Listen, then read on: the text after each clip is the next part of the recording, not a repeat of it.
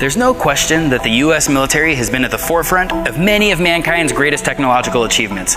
Everyday things like duct tape, the internet, superglue, silly putty, GPS, microwaves, I mean the list goes on and on and on. But all of these were invented due in some part to US military efforts.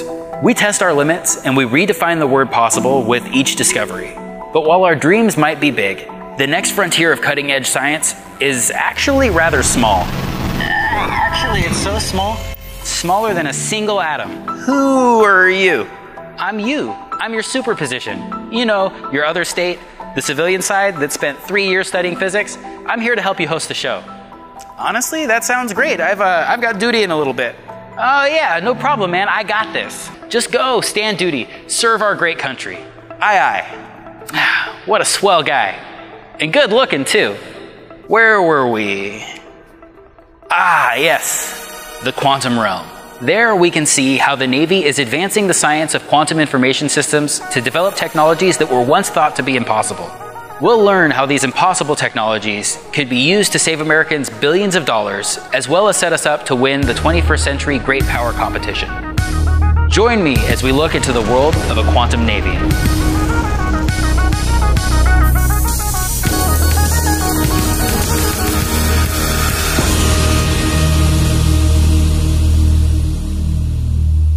Now, in order to wrap our heads around quantum technologies, we should probably try to understand just a little bit about the origins of quantum science.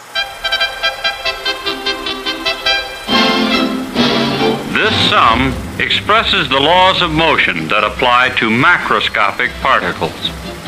To fit the observed behavior of microscopic particles, like electrons and protons, the laws must be modified somewhat.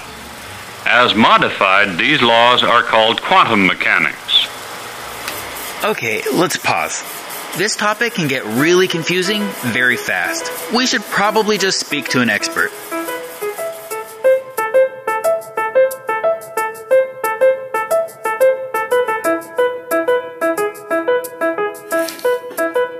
So, my name is Tom Reinecke.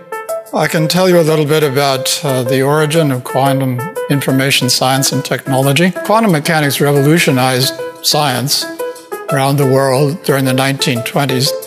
The mathematics of quantum mechanics are quite complex, but we don't need to consider the details of the calculation. Oh, thank you. Our interest is in the results that quantum mechanics gives. It built what we now know as modern physics. For example, things like transistors were developed, integrated circuits, computers.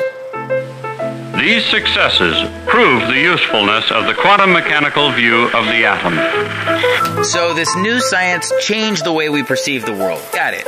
But what are some of the most important things that we should know from these scientific discoveries in the 1920s?